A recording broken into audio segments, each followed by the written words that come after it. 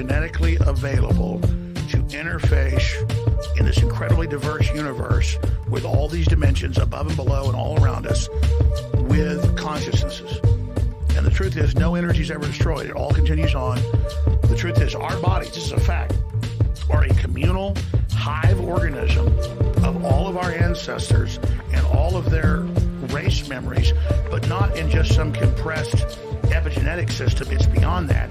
It's an electrochemical antenna, they've proven this, that connects to higher and lower dimensions.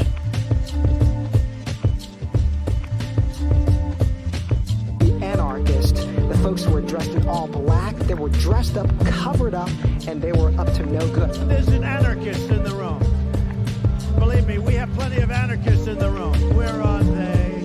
You know, they show up in the helmets and the black masks, causing chaos.